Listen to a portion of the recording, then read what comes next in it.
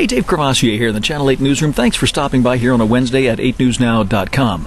Well, fresh off his State of the Union address, President Obama will be stopping overnight in Las Vegas tonight. We have complete live coverage. We'll tell you where he stopped prior to getting here and which hotel he'll be staying at tonight.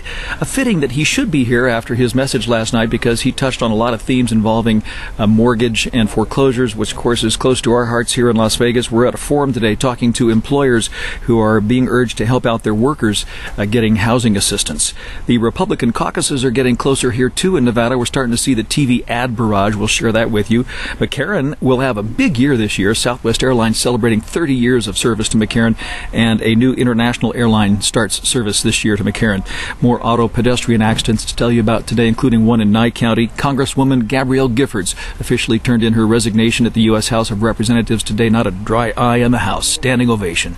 And we'll take you to the World Series of Bricklaying at a convention right here in Las Vegas. We have those stories and a lot more coming your way on our news between 4 and 6:30 until the president heads off to his hotel. We'll have those stories and a lot more. We'll see you then.